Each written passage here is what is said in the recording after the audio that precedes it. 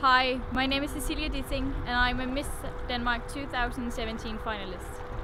This is my charity project and this is why I'm here. At the age of 18, I got diagnosed with ADHD and Asperger's. Unfortunately, this is common. No less than 2 out of 3 girls with ADHD never get diagnosed.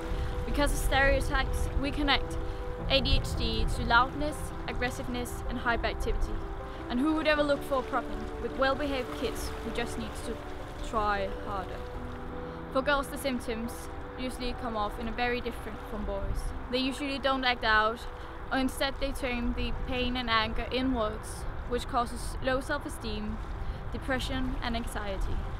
It's actually 3 times more likely that you will get diagnosed with depression before ADHD. To compensate for their inner problems, the girls tend to act coercive as they go through puberty. Both OCD, anorexia and bulimia can appear as an attempt to create some kind of control in their life.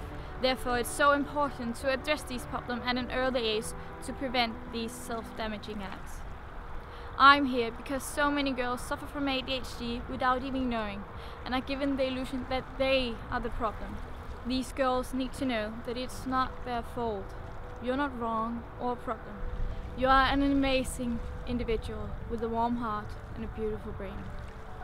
We need to educate our teachers, parents and any other who can be in this position to help and make sure that these girls are noticed and never left behind. Therefore, Bram and I have designed a bracelet to support this cause. All profits will go to the Danish ADHD organization who will use the money for educating and making awareness. Buy this bracelet for yourself or a girl in your life who needs to be reminded to stop up, take a breath and remember how strong she really is. We need to take care of our girls, even though they are hard to see. Remember, not all illnesses are visible.